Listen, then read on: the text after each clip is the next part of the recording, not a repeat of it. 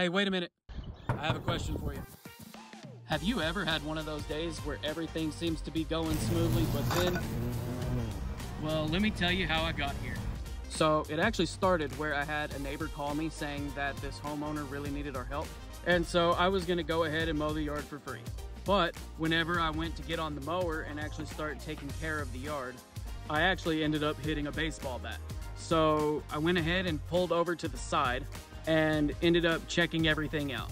I did end up damaging the blades, but luckily that was all, so I was able to finish the yard.